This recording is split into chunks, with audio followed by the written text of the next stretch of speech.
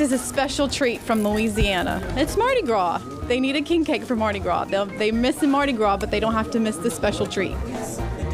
So as soon as they see the box, they know something special is inside. Today we are sending 300 specially made red, white, and blue king cakes to our troops overseas.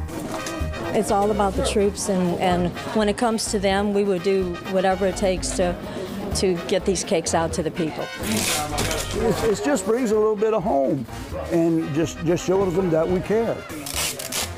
Since we started in July of 2003, we've spent over $300,000 just in postage, and we've also sent over 28,000 packages because we send them every month since July of 2003. Everything has been donated. So you can imagine how great a treat this would be to have a king cake arrive from New Orleans halfway around the world. Yes, this is our mission. This is our mission. So there's a lot that these people, these men and women of our military are giving up for us, and I don't think we appreciate them enough.